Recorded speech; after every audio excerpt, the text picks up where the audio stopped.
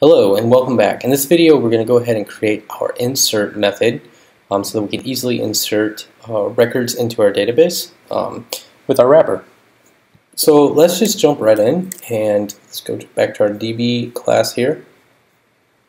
And after our query method, what I want to do is give me a few lines here, and I'm going to say public function insert. Alright, now insert is going to take a couple parameters. First of all, we need to know what table we're going to be inserting a row into. And then the next thing we're going to do is grab our fields and our values. So by default, we're going to set that equal to an empty array. And we are off to the races. So let's go. So the first thing I want to do is I'm going to set a field string, set that equal to an empty string here. And then I'm going to set up another one that I'm going to call value string. Okay, and then I want to also set up values and set that equal to an empty array. And this will make sense in just a moment. So then what we're going to do is we're going to build up this SQL statement. So first things first, we're going to do a for each. So we're going to say for each fields as field value. Okay, so that's this parameter here. So we'll say for each field is field value. And what we're going to do is build up, first of all, our field string. Okay, so our field string, let's just, before I get too far, let's just look at what an SQL insert statement looks like. And what that looks like is insert into contacts. And then what you have is you have fields. And let's just give a few examples real quick. So you would have something like fname, lname. And these might look like quotes to you, but these are actually backticks. And the backtick is right above the tab key, all the way to the left top of the keyboard. So make sure you're using backticks on this field names and not single quotes. If you have any issues, make sure you haven't used single quotes there. So this is, we'll carry on with that, but that's how that looks. And then the way it goes is values. And then it gets another set of parens, and what happens here is then these are in single quotes, and so this would look like, you know, Tony, Parham, and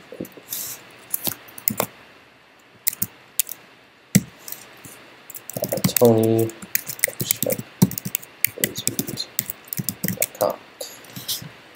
Okay, so that is what our SQL statement is going to look like. So first things first, with this field string, we're going to build up this part of the string right here. And we're going to do that inside of our for each loop here. And so what we're going to say is field string,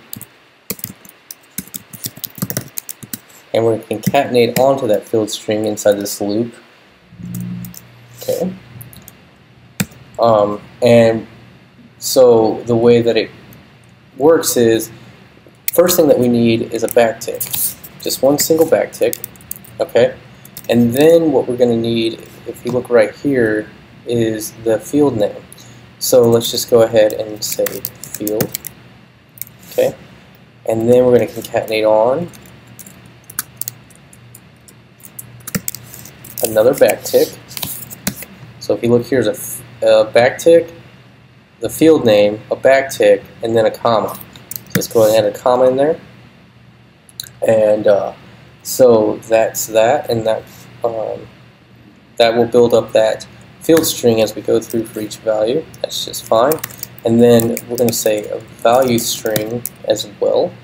Now value string is going to be just a little bit different because we're going to be binding all of our input, all of our fields here. So what we're going to do is just put a question mark and a comma. And I know that looks kind of weird, but basically what it's going to do is replace all of these with a question mark, and then a comma in between them, and then we'll use our bind method to actually put this information into there. So the last thing that we need to do is actually build that those bound parameters up, and so what we'll do is say values is equal to value. Okay, and so what that's going to do in this loop is it's going to take value and it's going to add it to this array, and we'll use that array later with our bind when we run our query. Okay, so hopefully that's making sense. If it doesn't make sense, just take a minute to slow down and read this over again. Now we do need to do a little bit of cleanup, because at the end of this field string we're going to have an extra comma, and at the end we're going to have an extra comma at the end of the value string as well. So one thing that we can do there, just to clean that up really quick, is say field string is equal to, and then we're going to do a right trim, and we're going to say field string, and then for our second parameter we're going to go ahead and trim off that last backtick. Okay.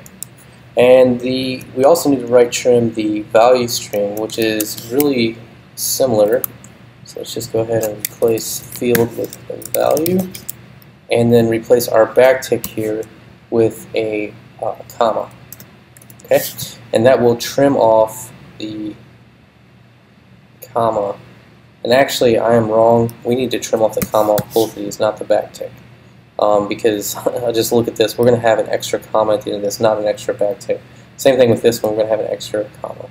So you might be confused as to what's going on here, but let's just go ahead really quickly and dump and die our SQL statement. And before we do that though, let's go ahead and plug in all this information. So let's replace this contacts here with our table. So let's do that. So insert into table, which will grab this parameter there, and then here we're going to replace all of this with field string. Okay, and then we're going to replace all these with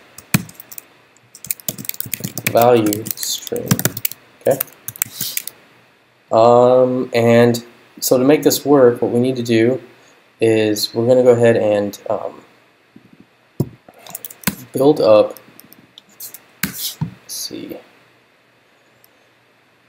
we'll build up this insert. And so the way this is going to look is I'll create fields. It's going to be equal to an array. And the way that this works is we'll say fname, say Tony, lname, Parham, email. This is the last example I'll give.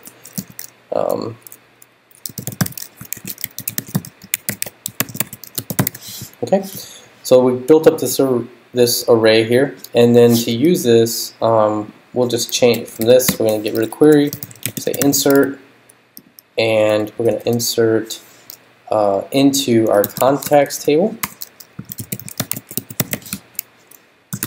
and we're going to insert those fields.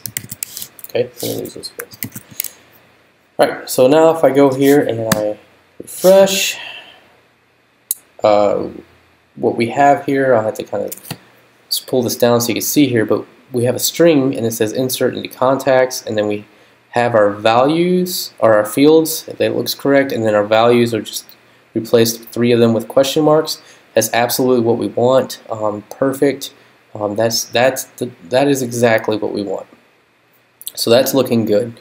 So let's go back here to the DB, and what we need to do now that we know our SQL is looking good is we actually need to go ahead and do it.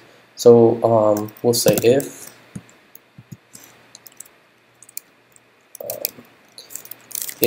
not this query, so if not this query, and we'll pass it in our SQL, and then the second parameter, we're going to pass in values, which, if you remember, is our array that's been built up with this for each loop. So that'll give us those bound values. And then, so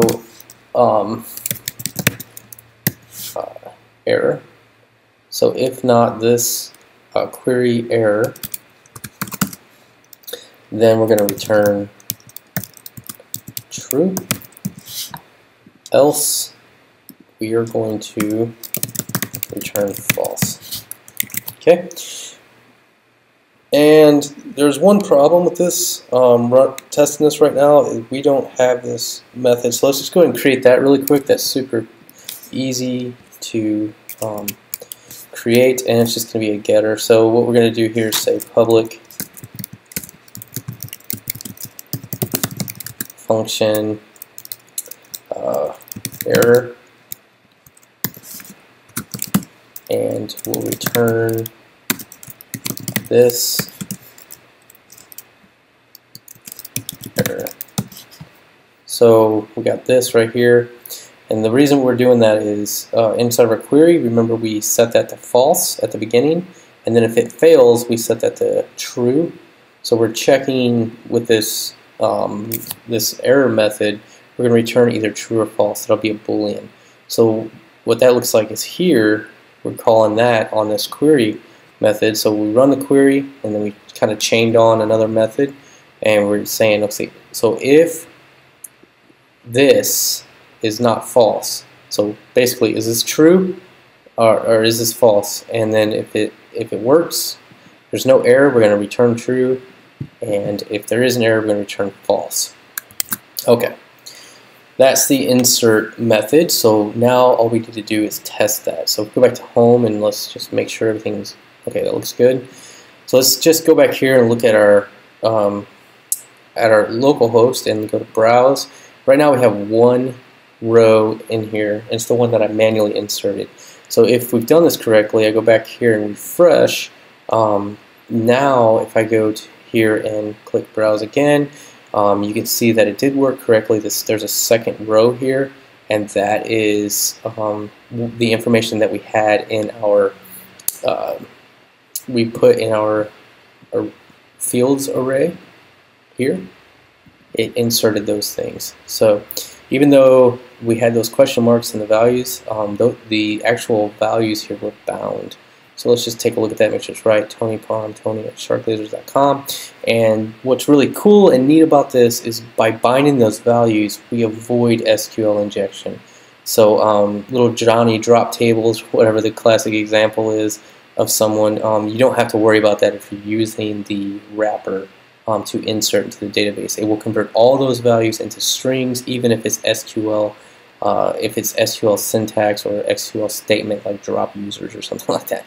So that will work perfectly, and I hope that helps. And in the next video, we're going to continue on with our DB wrapper.